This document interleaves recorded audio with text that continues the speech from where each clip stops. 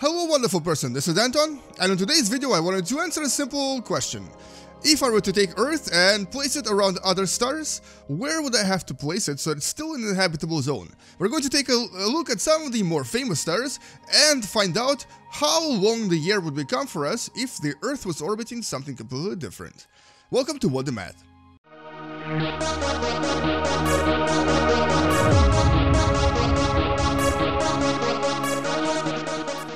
So we all know that 1 year around our sun takes about 1 year. That's why it's called a year, so it's 365 days. But we're going to replace sun with other stars and place Earth in the middle or maybe a little bit closer to the edge of the habitable zone just to see how long the year would actually become. We're going to go through some of the famous stars right here and just for now, try to predict which of these stars will actually give you the biggest possible year. Maybe it's a star you know, maybe it's a star that you don't. So, let's start a new simulation. And start with one of the smallest stars on this list right here, and that's Wolf 359. This is a red dwarf, a star that will live for a very long time, and as a matter of fact, this is the most popular, most common star in our galaxy. There's about 90% of all of the stars are basically like this. They're very small, much smaller than the sun. So let's enable the habitable zone by clicking this right here and place Earth where it would have been if it was orbiting in the habitable zone. Now this is where we think Proxima Centauri B is actually located, also known as Proxima B, I believe. And essentially this is where this planet orbits in its own solar system.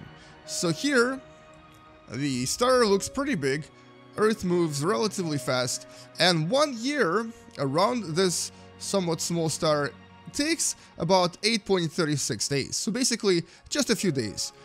In Proxima Centauri system, which is right here, this particular planet, Proxima B, takes maybe a little bit longer. I believe it takes about 11.1 days, and it's actually right in the middle of the habitable zone as well. And this is why so many scientists, so many astronomers are actually excited about the red dwarf stars, because we think this is where we might actually find our new home. It's much easier to find planets that are in a habitable zone around these stars, and it's very likely that we're going to see quite a lot of them, especially since the closest star to us seems to have a very Earth-like planet known as Proxima B.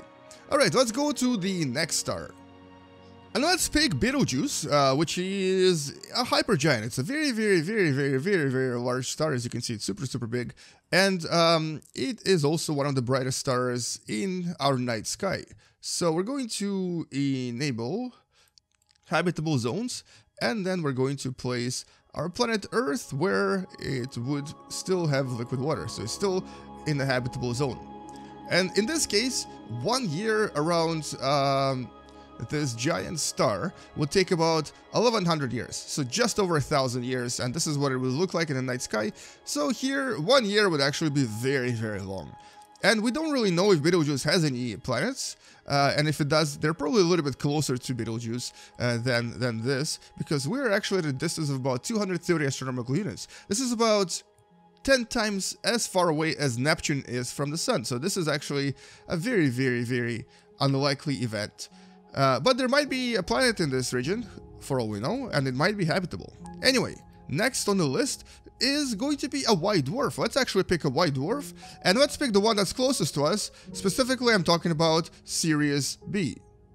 And in this case, it's actually about the same size as our Earth is, so it's a white dwarf that is very small. And so here, we might not even have an actual habitable zone. Oh, no, never mind, we do. And there it is. And we're going to place Earth right around here. And this is actually quite far away. This is at a distance of about 11 astronomical units. And here, one orbital period takes about 40 years. But I'm not actually sure if this is realistic, because look at how tiny this is. I think this might actually be a bug in the game. So this star is practically invisible. It would give us no light whatsoever. So I'm not really sure why in this particular region we actually have a habitable zone. I'm guessing it's a bug. I'm not sure this is how it works, but for all we know, maybe some white dwarfs have habitable zones where planets are actually located. Now, I also wanted to pick a very blue luminous giant, like, for example, Rigel, that's about 20 times masses of Sun. This is how big it is in comparison to our Sun.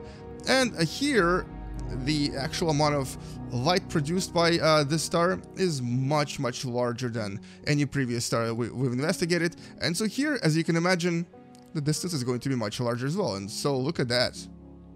We're now at a distance of about 39,000 or practically 40,000 astronomical units, and one orbital period takes about 1.7 years. Now that's actually kind of extreme.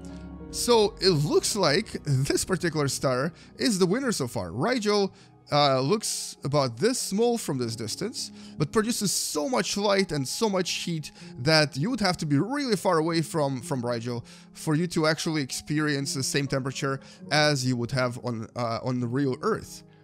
If, however, I were to place Earth a lot closer to Rigel, basically at 1 astronomical unit where it actually is in real life, look at what would happen to our planet. It would very likely become toast very, very quick. So this is a distance of about 1 astronomical units, and look at that.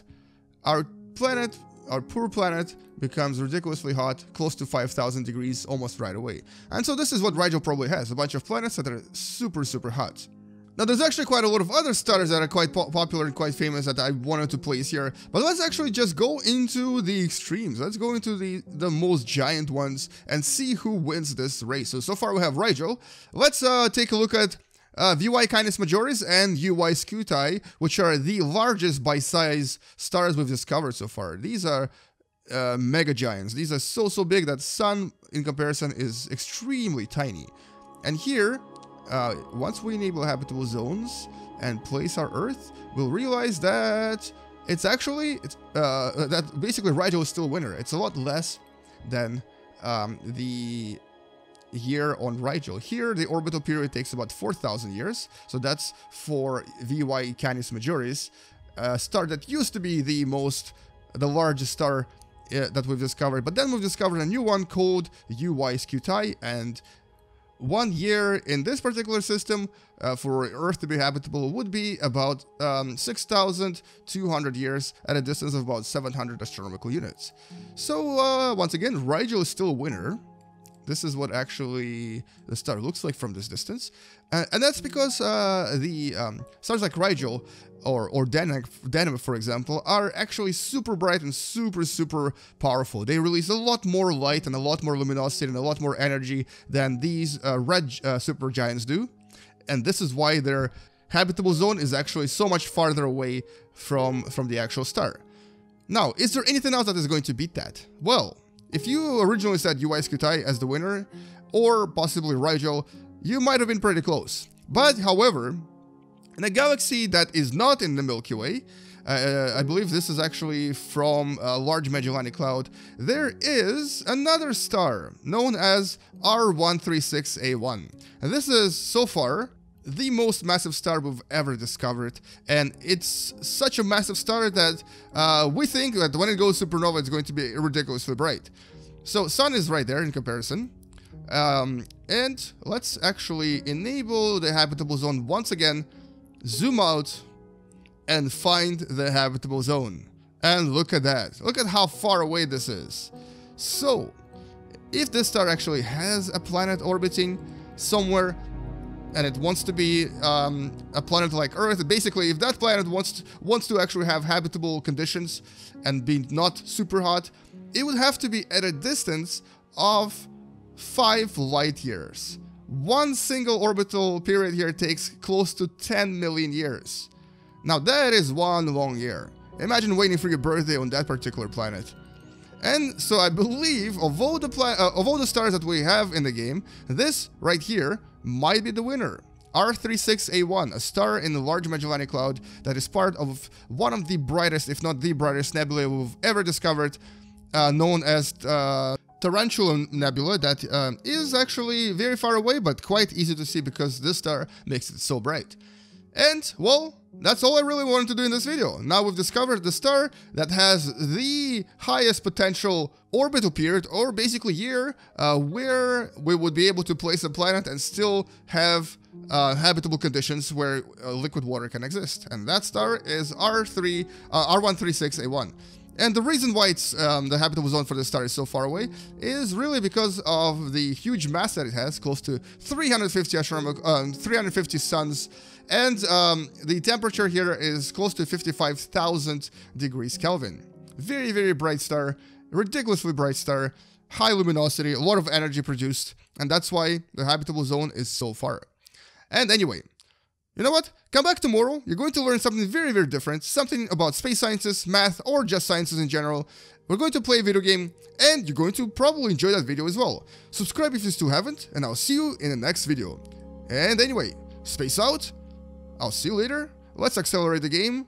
We're going to go into millions of years just to see how this planet Earth is going to orbit around this star. And anyway, see you later. Bye-bye.